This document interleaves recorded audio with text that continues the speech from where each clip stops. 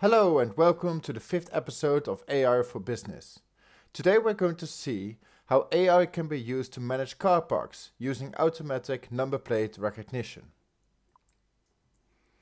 Before I will show you some footage, let's find out why businesses should use AI for this application. As you might know, number plate recognition is already widely used, not only for parking, but also speed cameras make use of this technology. However, today I want to focus on car parks. The reason is that using affordable cameras and a payment application, this technology can be very useful for smaller car parks, often managed by businesses or councils. The first key benefit is that it can improve efficiency for customers. This is because the system can automatically recognize the number plate and take the payment once they have left. For the car park owner, this could mean reduced cost, as the company do not need to employ car park officers nor purchase and maintain machines to buy tickets. And lastly, the convenience for customers is great, because once they are connected with a payment application on their phone, for example, they do not need to think of anything and can just leave the car park whenever they want. And this could lead to better pricing for customers as well. For example, with a new system, the customer could pay per minute instead of per hour or per other fixed time interval. So let's now look at how this works. As you can see, a car approaches the car park. This specific car park is equipped with barriers, so it forces the car to stop.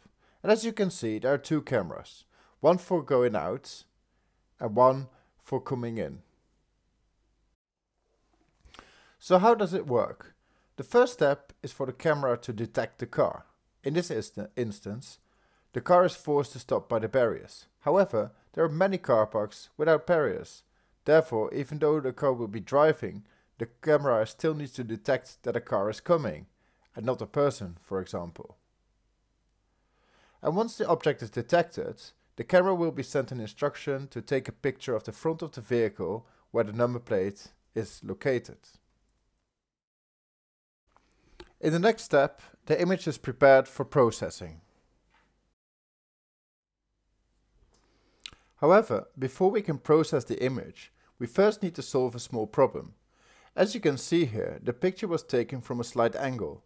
Therefore, the image will first have to be optimized by aligning and cutting out the number plate so that it can be further processed. Once that's all done, we will use optical character recognition software to read the letters and numbers on the number plate. For more information on optical character recognition, please watch my other video on invoice processing. That is then linked with the database, and when correct, the barrier will open. Thank you very much for watching. I hope you found this helpful. Please support us by liking this video and subscribing to the channel.